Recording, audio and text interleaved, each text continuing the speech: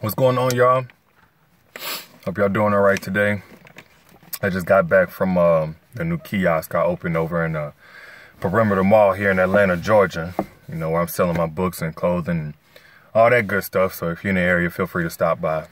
Oh, my sweatshirt, I couldn't have that. It's a little bit too risque for the mall, but I got some other cool shit over there y'all love. Anywho, that ain't what I came to talk about, man.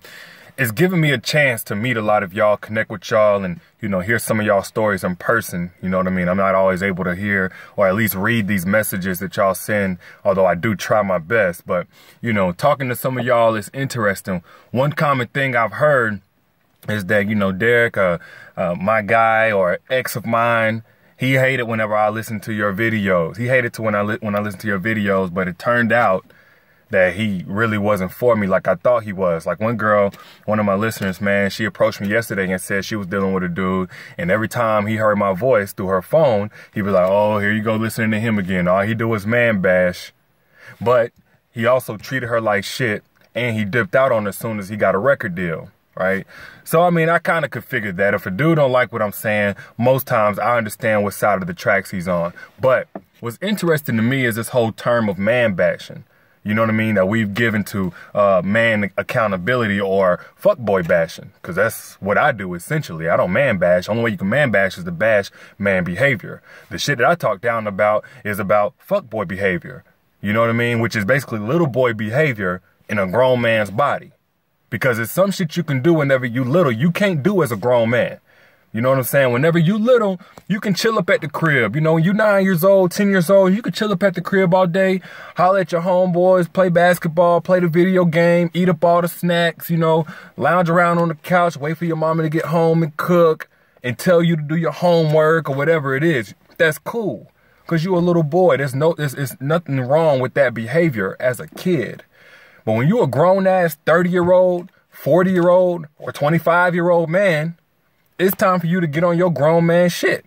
It's time for you to be about your grown man business. There's no reason a woman should be carrying your load every day while you sitting there giving her excuses about, oh, one day I will, or, you know, I'm chasing a dream right now. And no matter what you're chasing right now, you need to handle reality.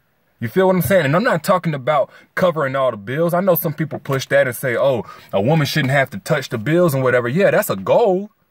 But the biggest thing is, as a grown man, you should be contributing to the household's needs. There's no reason your woman should go out every day, bust her ass, deal with a shitty boss, you know what I'm saying? Deal with messy ass, gossiping ass coworkers, biting her tongue, not snapping on them because she need that job, come home exhausted just to see you on the couch chilling, playing a video game, smoking weed, or been out in the streets all day, burning up the gas, you know what I mean?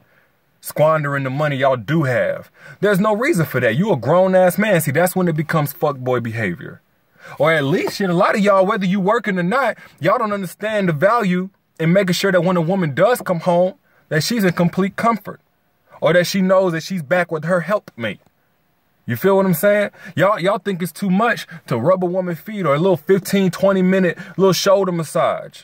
Or to stop what you're doing while she's cooking and go in and see if you can hand her anything out of the cabinets. Or if you can wash the dishes behind her. Or if you could tighten up the trash real quick. That ain't unrealistic. That ain't talking about perfection. You dig what I'm saying? That's just being about your grown man business. I know I ain't talking to the grown men right now because I hear a lot of y'all send me messages or stop me when y'all see me and tell me, you know, thank you for giving us a voice. I'm talking to the rest of y'all, man. That think this is man bashing. If you feel slighted by saying, you know, as a grown man, you should be able to communicate how you feel. If you could talk about everything else, you could freestyle, lie, be all creative when it's time to get in somebody's draws, then you should be able to communicate how you feel. Then you know what side of the tracks you on. You know what I mean? You on the side of the fuckboys, and that ain't me being on some pompous bullshit. That's me calling the spades a spade. Because when you little, you can throw that tantrum. You get pissed off, you can stop talking. You can, you know, fold your arms and decide not to talk or be on some silent treatment shit and pull away. That's what we do whenever we 7, 8, 9 years old. You know, we pull away. We don't want to talk to nobody. He ain't talking right now. He quiet for a couple hours because he mad. He got a whooping or something like that. But when you a grown man, you don't leave your woman emotionally stranded, wondering if she's the problem.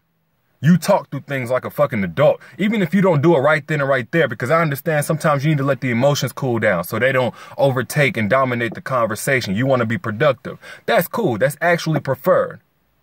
But if you're a grown man, then you need to open up your mouth and speak.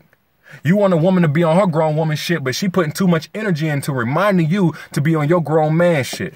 That don't make no sense, man. Tighten up.